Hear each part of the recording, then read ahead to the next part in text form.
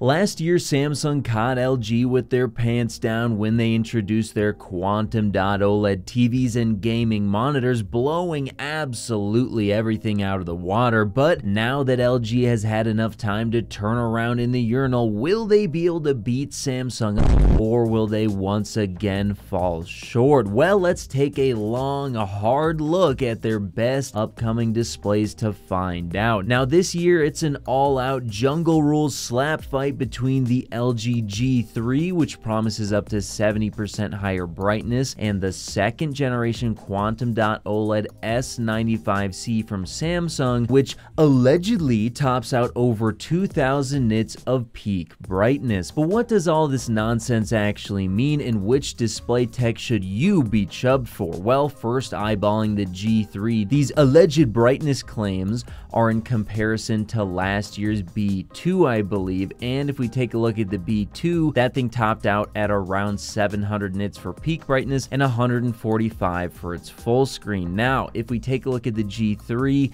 and we do the math, well, if you times it by 1.7, in theory, that would get you just under 1200 nits of peak brightness and just under 250 nits for its full screen brightness. Now, I have seen some articles stating that it could be as high as 1800 nits or even 2100 nits in its vivid mode, but of course only monsters will run it in that mode, and I expect even when including the new heatsink, MLA technology, and brightness boosting algorithms, that LG's G3 displays will likely top out around 1100 to 1200 nits after calibration. But speaking of MLA, I do have some serious concerns with this tech. Now, in the past, MLA or micro lens array was tried but ultimately failed because although it did capture and refocus lost light, it destroyed viewing angles as it would be much dimmer when viewed off-center where MLA was not focusing the light. Now, perhaps LG has lubed up and snuck around this issue somehow,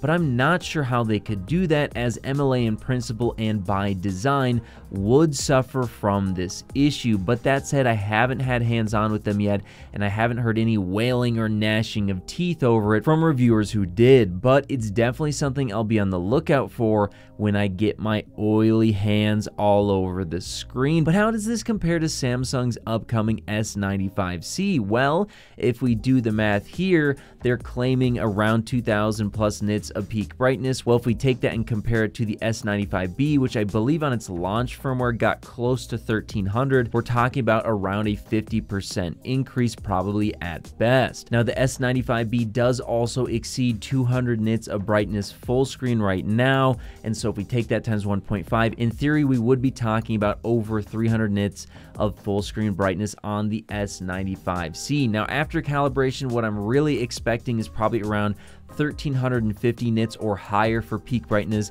and 250 nits or higher for the full screen brightness. So now if we compare the LG G3 to the S95C, what we're talking about here is 1350 nits peak for the S95C versus 1150 on the G3, 250 likely on the S95C versus 220 full screen on the G3, and 144 Hz likely G-Sync on the S95C versus 120 on the G3. And of course, the S95C, with it being Quantum-OLED, is probably going to give you a little bit more color pop and possibly even better accuracy if you do choose to use this for some minor photo editing or video editing purposes. And also, we have to keep in mind that Samsung is fixing some major issues with the S95C that were present on the S95B, such as the polarizer light issues, where if there was light in front of it, the whole screen would kind of light up, and apparently it's going to have 2 times the durability, so burn-in should definitely be less of a risk factor if that's what they're talking about. So ultimately, after taking a look at these two technologies out of the box, the Samsung S95C is looking to be a huge upgrade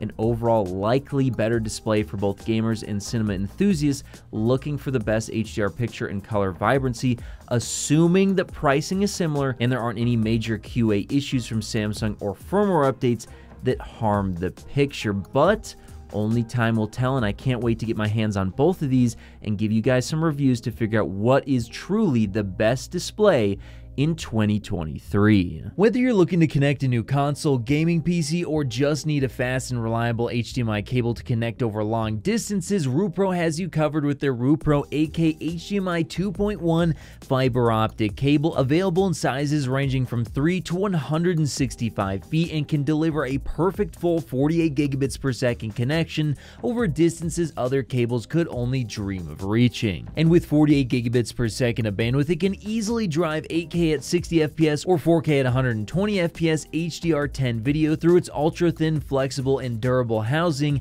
and it even supports eARC. So if you're in the market for a cable that can drive a beautiful new TV or monitor, be sure to check out Rupro on Amazon today.